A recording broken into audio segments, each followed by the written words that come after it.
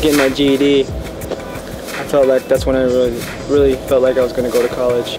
Like during high school years, I wasn't even really thinking about it.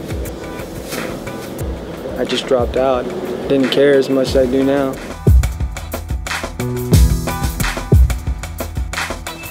Today is March 14th, 2011. I received my GED scores, which I have not passed yet. I'm working on my reading now. I need a higher score. I'm shy 30 points. I'm feeling, I don't know, confused. Really study harder.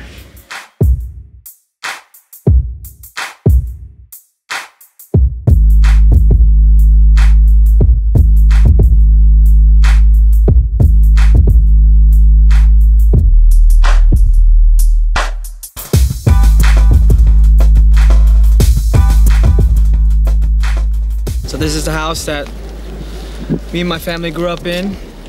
It's a bit changed now. It's been a while since I've been actually inside it. I lived here with my dad and 5 brothers. There would be a fence right here. We'd play baseball, just like with a stick and a ball. I would stay here and go to school at West Side Elementary. I liked that school. I would always walk in the cold.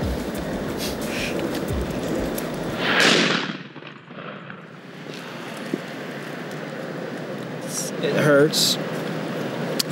Not sure exactly what time he got shot at, but he got shot March 26, 3 days after his birthday.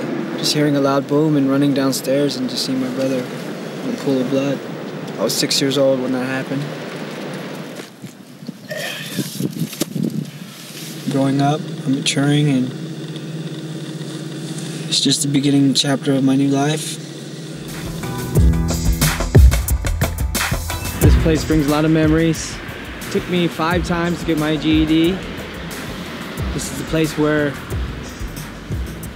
good things happen. This got me to college and where I'm at today, and it's a beautiful thing. We are at the dance department at the University of Montana to improve my dance skills. I took modern, now I'm taking jazz. I'm just trying to incorporate it with my breakdancing and trying to open my mind to new dance.